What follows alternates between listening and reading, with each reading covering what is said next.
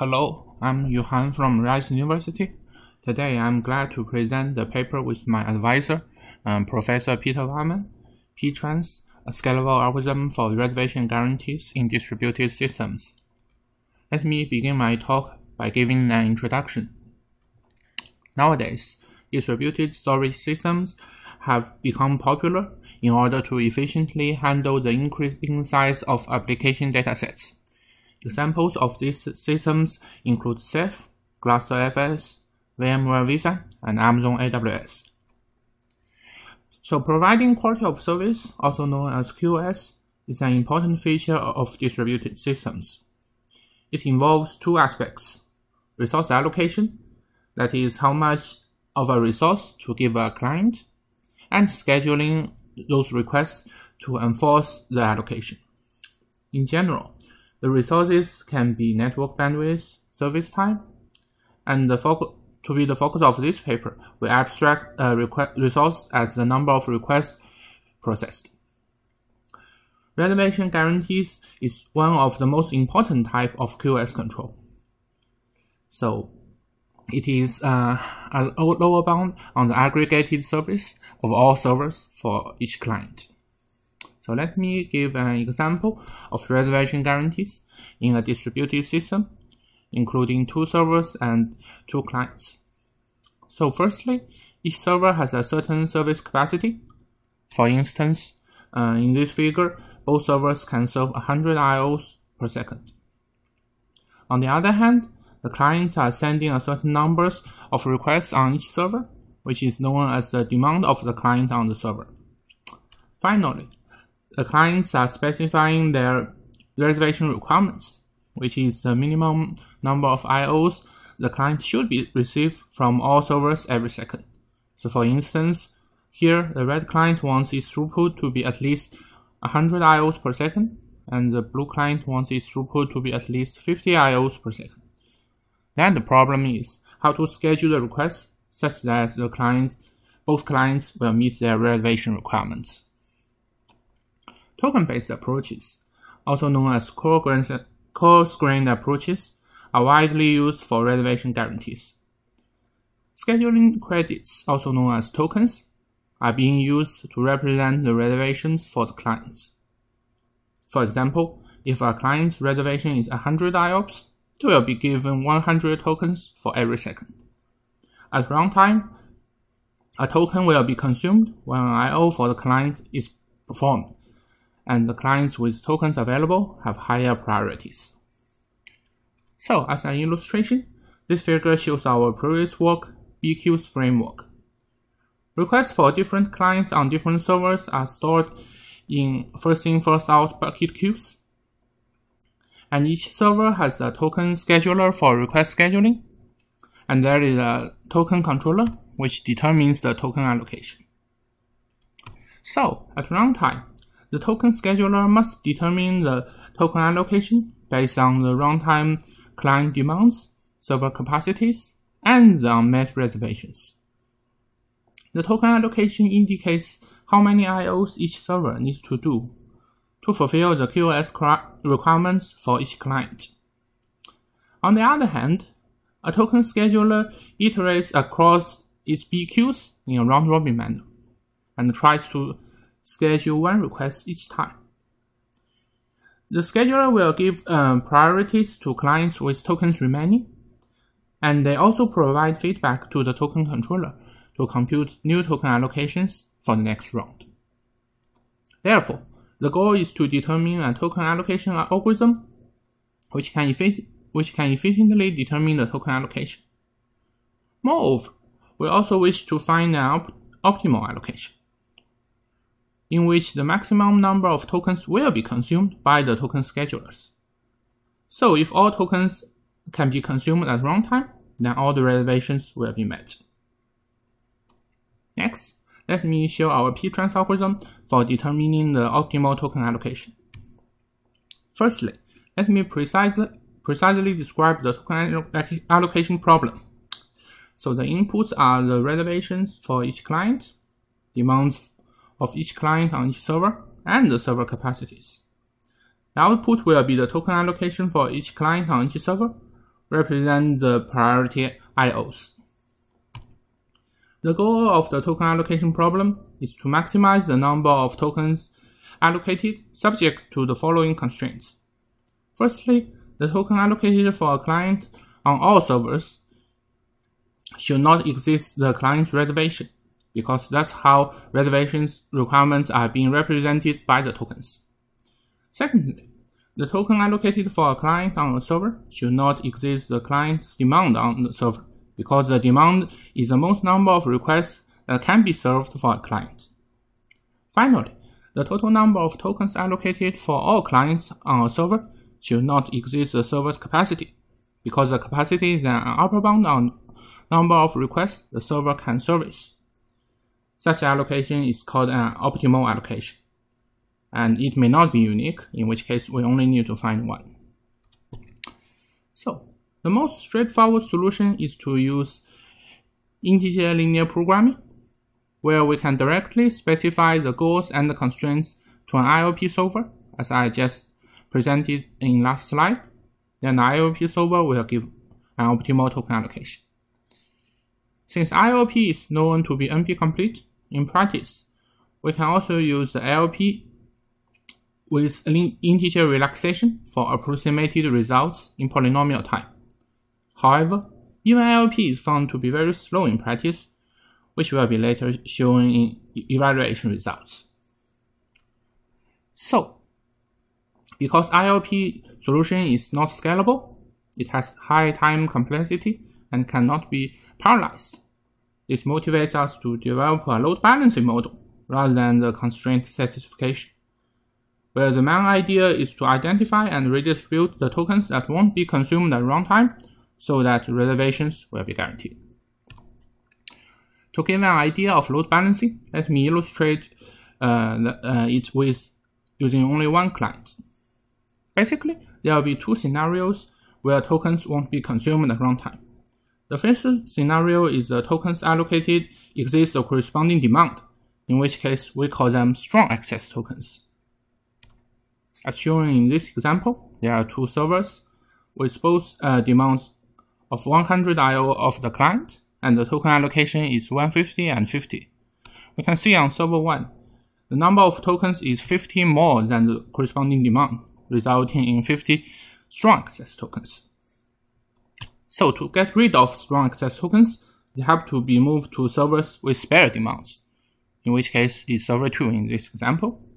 And by doing so, the resulting allocation has no strong access tokens left. Another scenario, the tokens won't be consumed at runtime, is where tokens allocated exceeds the server capacity, in which case we call them weak access tokens.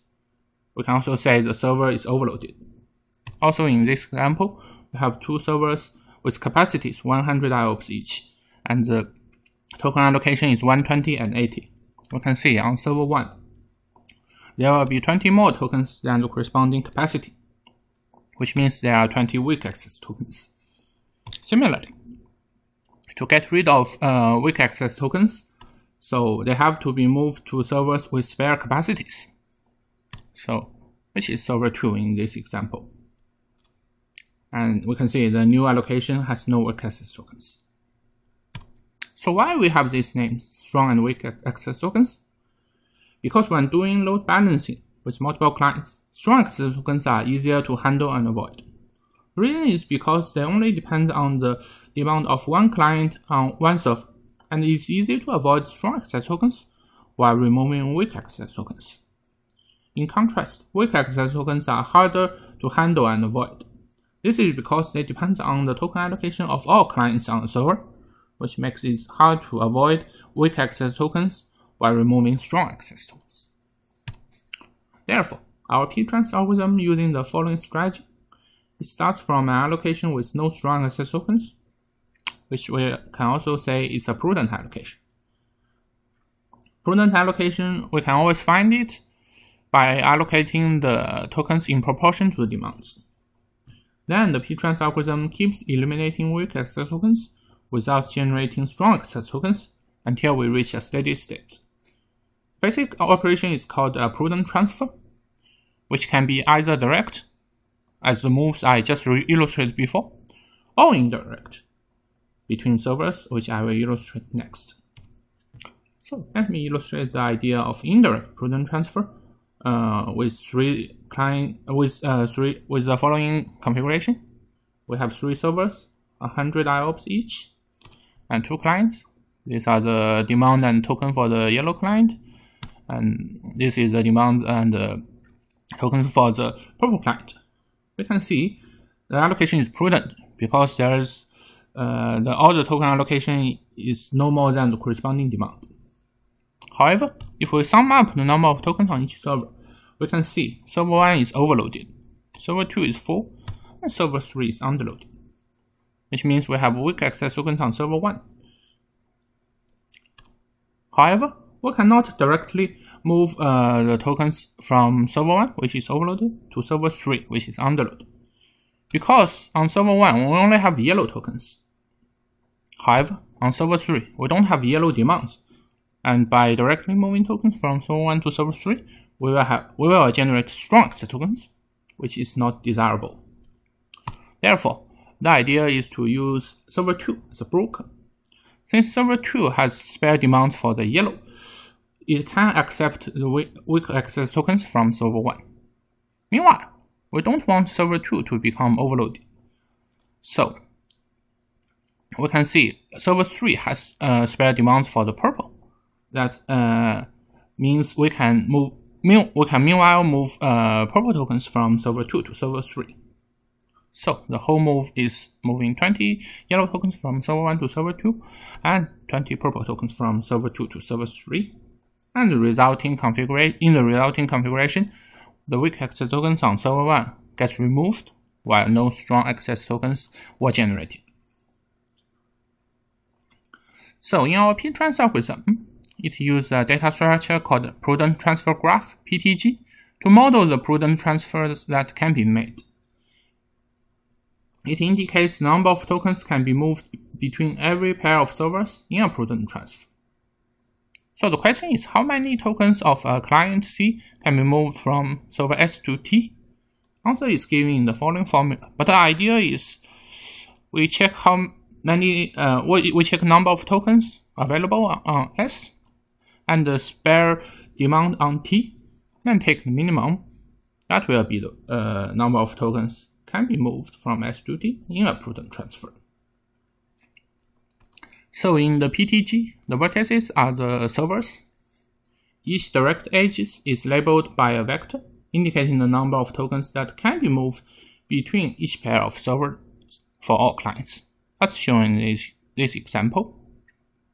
We also maintain the sum of all the vector elements as the edge weight, and we omit the edge with 0 weights, in which case there will be no tokens can be moved. So to make a prudent transfer, step 1 is to find a prudent transfer path. We start from an overloaded server and use BFS to find a path to an underloaded server in the pTG, and we may use other servers as brokers. So for example, this is a prudent transfer path involving 2 brokers. Next, we need to determine the size of the transfer. So first of all, the size has to be no more than the minimum weight of the edges on the path. On the other hand, to make sure we always reach a steady state, so we don't want to make the source server to be overloaded or make the destination server to be underloaded. Not making the source server to be underloaded or the destination server to be overloaded, which means we check all those terms and take the minimum. So in this case, the size of transfer is 25. Then we can do the move in step 3. So move the tokens along the transfer path.